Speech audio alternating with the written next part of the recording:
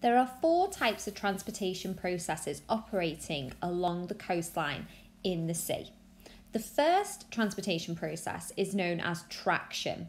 Now this involves large materials such as boulders, really large stones, and they are constantly being moved along the seabed.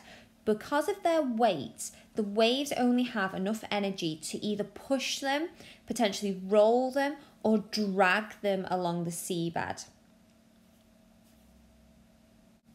The second transportation method is known as saltation.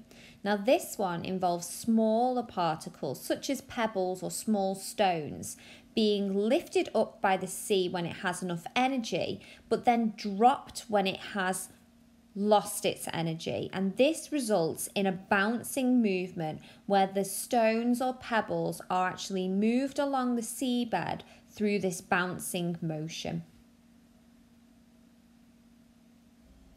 The third transportation method is known as suspension.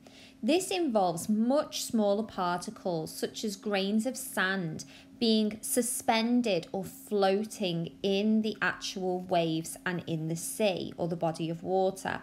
Therefore, the movement of this particular type of transportation is just the material floating in suspension within the sea. The fourth and final type of transportation method is known as solution.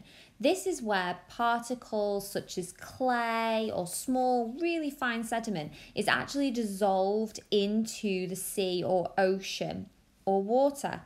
And this dissolved material just floats along within the sea and therefore is constantly moved through the process of transportation because it is now a part of the water.